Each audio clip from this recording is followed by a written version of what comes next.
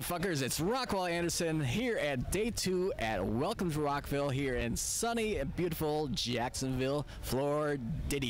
And I'm here with Sergio from Modern Day Outlaw. Modern Day Outlaw. Where are you guys from? We're from sunny South Florida, or as most people say, hot balls. Hot sticky balls. Right now, Mistress Mel is down in Fort Myers, and she doesn't have balls. Well, not in the literal sense, but yeah, she says it's a little bit hotter down there than it is here. But anyway, enough about the fucking weather. We're not here to talk about that. That's what the Weather Channel's for. Let's get a little bit about the band. Gotcha. Well, we're from South Florida. Been around for quite a while.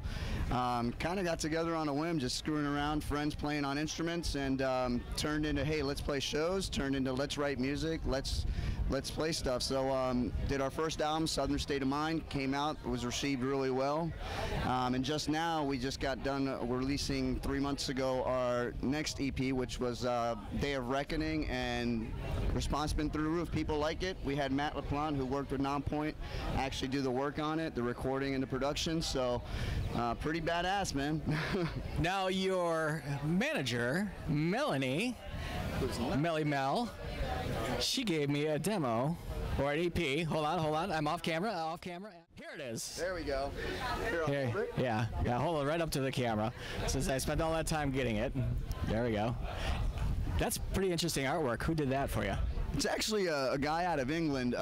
Goes by the name Machine Room. He was recommended to us by a friend, and he works out of England. He did work with Stephen King, did a lot of other stuff, and I honestly didn't even know he did all this work. And he's like, yeah, it's going to cost this much to make it. I gave him the concept, and then I go and I start looking at his previous work, and I was like, holy cow. And I was like, this guy's the real deal, and really impressed by the artwork, man. I think it really symbolizes a lot of what's behind our music, so really impressed by it. Excellent, and I do declare it is quite nice. You're gonna have to put this on vinyl because that artwork needs to be big, and we need to carry it at our new store coming to White Wright, Texas, late summer 2017, because this is fucking awesome.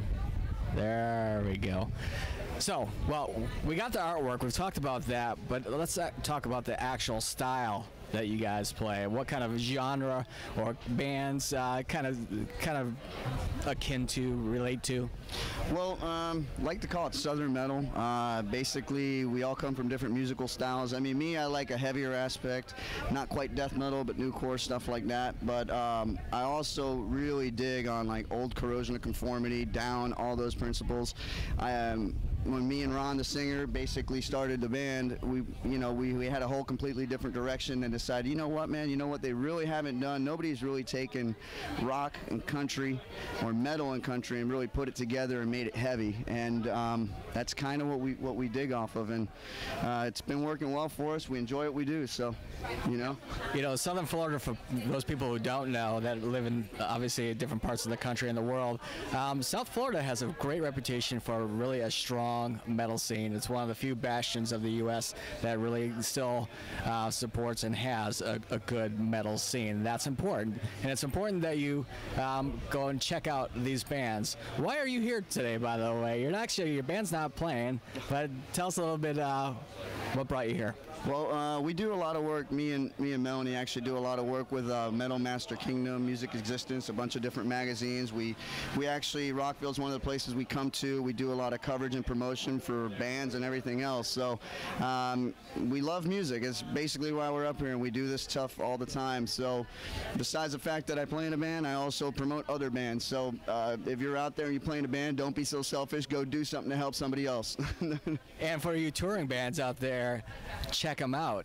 You guys are probably, since he's in the business of helping promote bands, might be a good person to get to know and go on tour with. All right? Damn right, brother.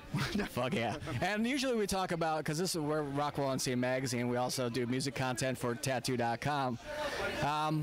But you're a blank canvas. Yeah. I got plenty of scars to prove that, that's my scars are pretty much, they tell a story. That's about it. But no, I haven't really, you asked me earlier, you said, hey, you're a blank canvas. Why don't you have any tattoos? I really just never got around to it. It does happen, people.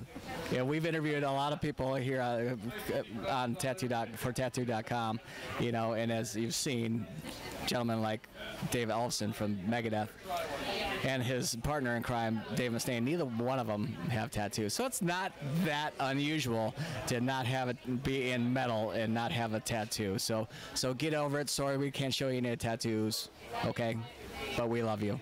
And thanks for watching Tattoo.com.